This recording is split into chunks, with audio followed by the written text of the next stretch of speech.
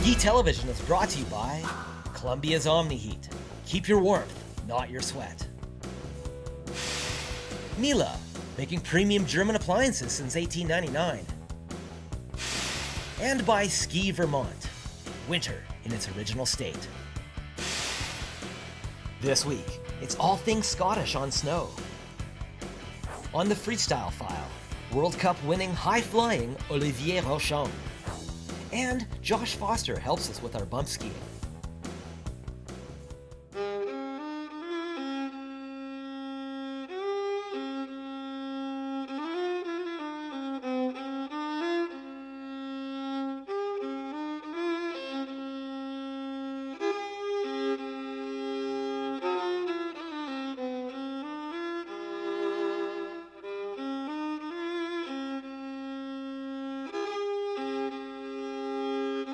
My adventure this week takes me to a place that I've always wanted to visit but never dreamed that I would be on assignment to ski.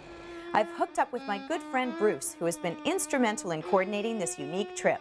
This week's show has us exploring skiing in Scotland.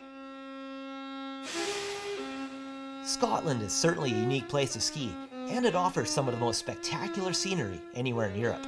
In fact, there are several world-class ski resorts in Scotland. In the west, you'll find Scotland's oldest ski resort, Glencoe, which opened in 1956. And just up the road is the Nevis Range, which boasts a 3,900-foot vertical. Moving east to the Scottish Highlands, Cairngorm, the Lecht, and Scotland's largest ski resort, Glenshee, offer a wide variety of slopes, world-class amenities, and Scottish hospitality.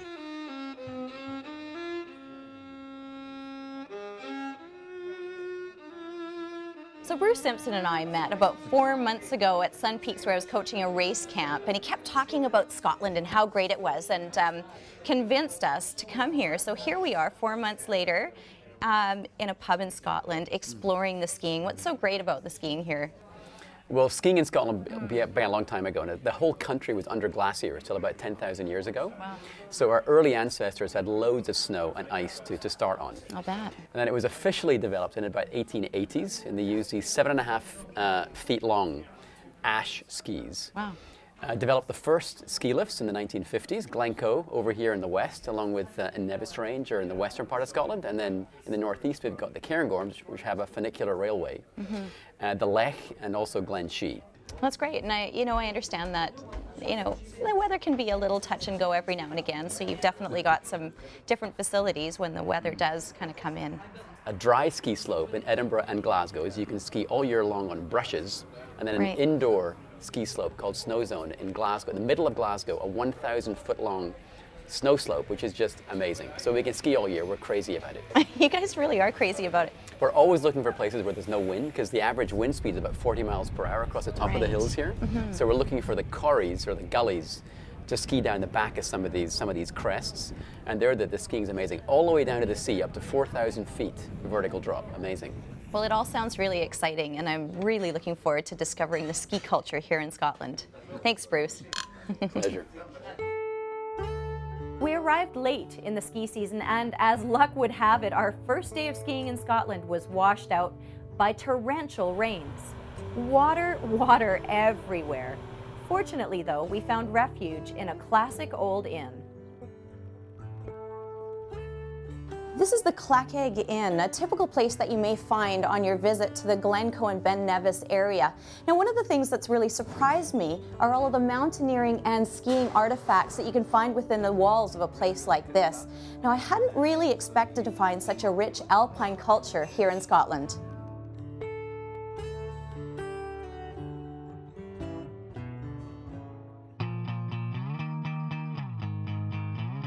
And a great example of that alpine spirit is right here. Just a few miles down the road from Glencoe is the seaside town called Kinlochleven, and this is the Ice Factor. It's got the world's largest indoor ice climbing facility. The Ice Factor has been opened just over 7 years now. We hold the world's biggest indoor ice wall. We also have Europe's largest articulated rock wall, climbing features, bouldering area, and an aerial adventure course. The ice wall is incredibly popular. We have guides from throughout the UK bringing their clients to us, as well as mum, dad and the children coming to visit us. We see roughly 130,000 visitors per year coming to the Ice Factor for a range of activities that we have here. Lochaber is known as the UK's outdoor capital, which is why the Ice Factor is sited here. We are the heartland of many climbers, walkers, cyclists, skiers, extreme sports enthusiasts, and we're the epicentre of family activities in Scotland. After it was shut down, this aluminum smelter was one of the most polluted sites in Europe. After a very arduous process and absolute dedication and vision by Jamie and Tracy, it was cleaned up and has since received one of Europe's top environmental awards. The enthusiasm and passion that the Scottish people have for outdoor adventure is absolutely contagious. This has been a real treat. Coming up, the Old Country's world-class ski experience.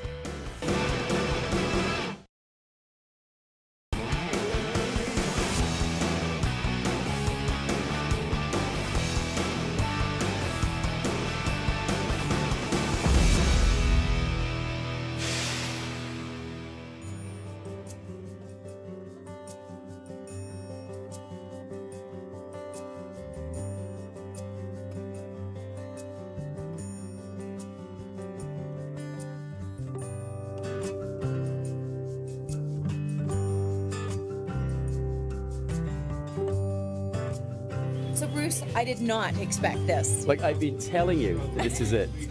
You know, the skiing here is amazing. 3,500 feet vertical drop. Wow. Now, where can you get that in many places? Yeah. Good snow, great spring skiing. We're going to head up to the White Lady up here, and there's about 20 or so lifts on 3 different valleys that we can ski. That's great. I'm so looking forward to it. It's magic.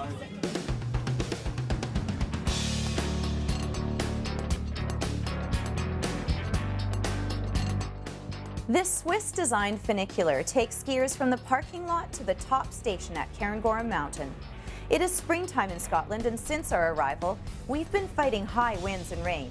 Today, we got a break, and Bruce and I were able to head up the hill for some turns in the Scottish Highlands.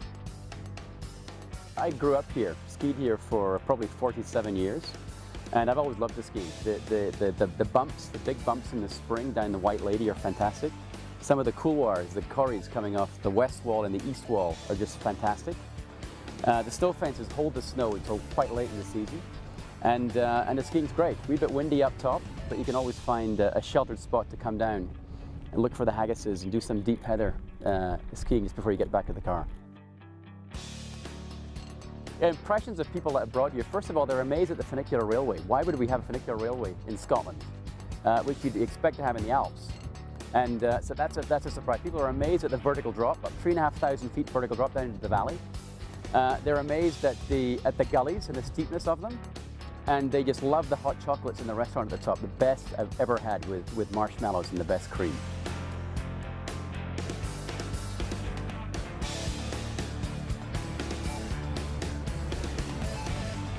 Yeah, it's a very active lifestyle here. A lot of the older folks come up here. We call them the geriactives because there's so much to do.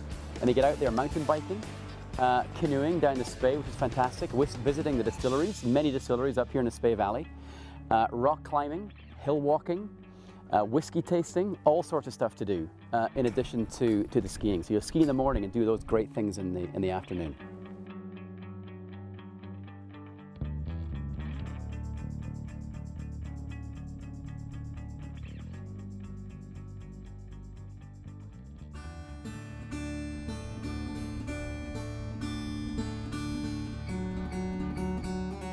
After some skiing up at Cairngorm Mountain this morning, I'm back down here in the Glen for some canoeing. Yeah, Dave operates some tours that I hear are really unique. So Dave, what makes your tours so special? Well, the Spey is an iconic river in Scotland, and it's one of the most toured rivers by canoeists. There's nothing too hard in terms of grading, and so it's very picturesque, very beautiful. And it just got such a wonderful ambience. And as far as I'm concerned, it's steeped in history, and people often say that I elicit a spirit from the river by talking them through my stories, because there's so much history, there are so many stories to tell. Also lots of distilleries along the river as well, so as well as eliciting a spirit from my stories, then obviously there's a tying in with the spirit on the distilleries as well. So on quite a few of my trips we actually managed to do some distillery visits and give people a taste of the lovely peaty water. After our magical paddle down the River Spey, we pulled the boats out of the water and were surprised to find a teepee on the riverbank. Earlier in the day, David had set this all up for us, complete with a whiskey tasting. He sure hasn't missed one detail in creating a very memorable and truly Scottish experience.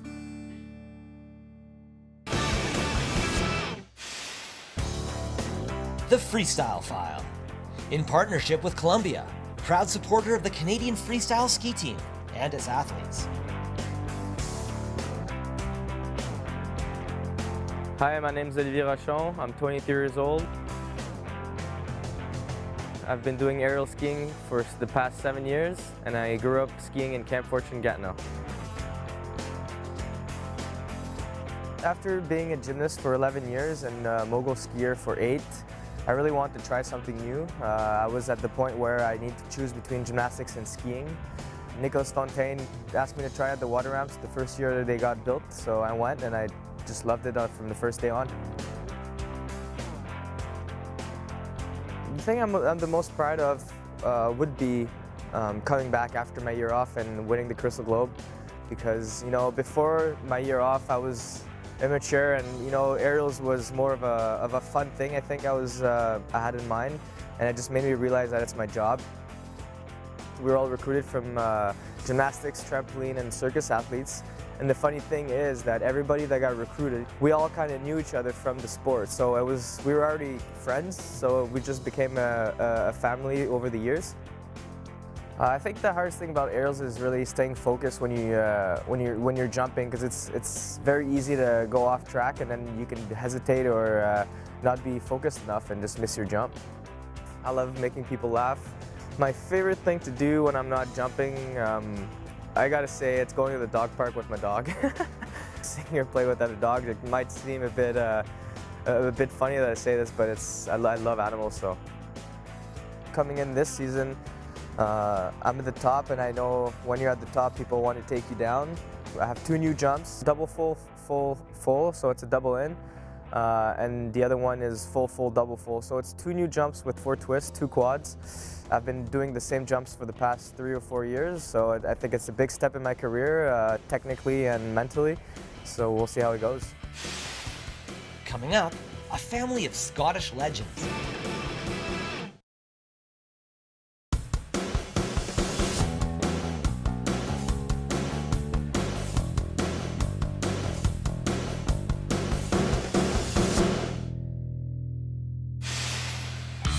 Now it's time for this week's web poll.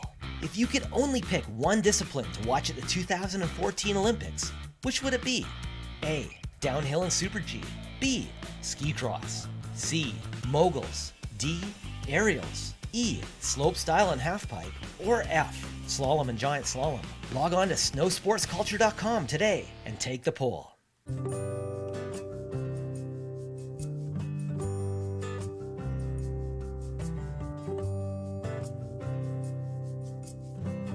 Bruce's mother and father are legends in the skiing and mountaineering community here in Scotland. Bruce invited us to his parents' home near Cairngorm Mountain to learn about his family's accomplishments. So Bruce sent me this book after we had met, and there's a lot of significance to this book for him and for us being here in Scotland. His mother wrote the book, and it tells of the early days of skiing in Scotland. Your mom's a real adventurer, so is your dad. Tell us a bit about that and how that kind of ties into the ski culture here. Well, my dad lived in the Antarctic for 3 years and spent most of that time on skis at a British base down there. And Mum was a climber and used skis for access to climbing routes, and the two of them just loved there for the same thing. When they got married, they then did various trips on skis. Crossing Greenland was one trip in the 60s, and then a trip to the North Pole as well, cross-country skiing from the northern point of Canada. Right. Yeah, the stories are absolutely phenomenal. I can't believe the raw adventure that that your parents and you, as a result, were sort of exposed to at an early age. Where did you grow up? So I grew up in Glasgow, in Scotland, and we would go to Glencoe every weekend, and we would camp and then walk up and ski down in the in the interesting Scottish weather. Yes. But then living in different places in the world, with my parents would just take the kids along. So we'd be on the back of the sledge, or we'd be skiing behind trying to keep up as they were doing their fantastic expeditions. Right. So that gave us a chance to spend moments of childhood in the north of Canada or in Greenland, which is something that's a very strong part of my heritage. And then you went on to become quite an accomplished skier as well. Well, we all raced. My brothers and sisters all raced. We're very competitive, and so we raced on the Scottish team. Right. And then I raced on the British team after that too for a while. Yeah. And then picked it up again when I moved to Canada a few years ago to pick up on the Masters circuit. And then you came and trained with me. And then I came and trained with you, and now a whole new renaissance of my skiing has happened. That's great. And you won the club championships. Way to go, coach. Yeah, that was amazing. As we were driving through the Scottish countryside, Bruce told me about a chap named Mick Tighe, who has been collecting skiing and mountaineering artifacts for years. With the rich history of skiing in Scotland, we thought it would be interesting to meet him. How did you get saddled with the responsibilities of becoming a collector and a ski historian, really? Well, I think it probably goes back to my Irish background. I call them Irish tinkers, where we kind of like to collect things together, a bit like a magpie, you know.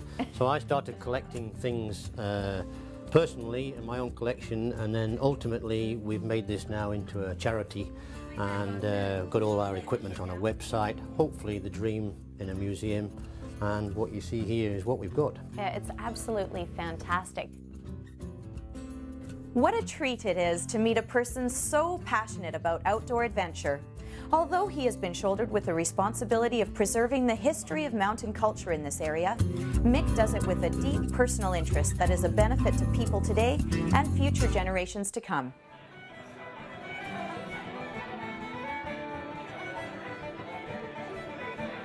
Although the Nevis ski area is quite new by all ski resort standards, this here, the Ben Nevis Inn, is a really old building. It was a barn and it's been repurposed into this amazing restaurant. And from here you can hike up into the Nevis Range. Well, tonight when I walked into this building, it was one of those breathtaking moments. You know, all the long tables that sort of spoke of togethering, and the music in the background. I mean, it's really sort of one of those magical moments that just stays right there for a really long time. Coming up after the break, we're going to talk about some tactics to master the moguls. Stick around.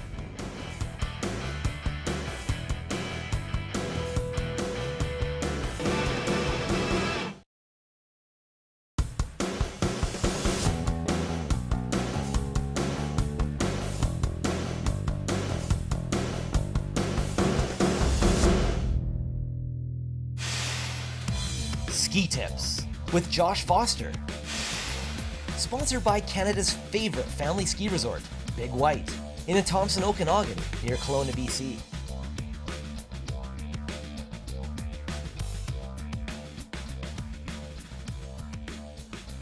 Well, it's an awesome sunny day here, doing a little bump skiing over on Dragon's Tongue. It's one of my favorite things to do in the spring, you know, and one of the things that I like to think of when I'm skiing the bumps is not so much the technical side of skiing, a little bit more the tactical side of skiing.